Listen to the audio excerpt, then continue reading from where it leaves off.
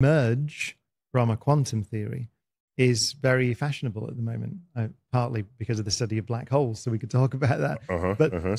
So given that, then I should say, just for people who are watching and listening, that so how would we picture the electromagnetic force in particle physics?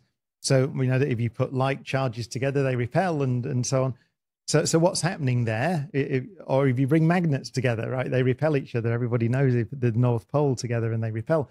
So what's happening in particle physics terms, you picture that as the exchange of a photon.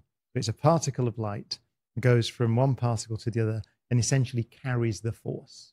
So that's what our particle physicist would picture that force. All forces. Have we successfully applied that to gravity? No, so that's the point. But the assumption, give me a more resonant no. The very strong.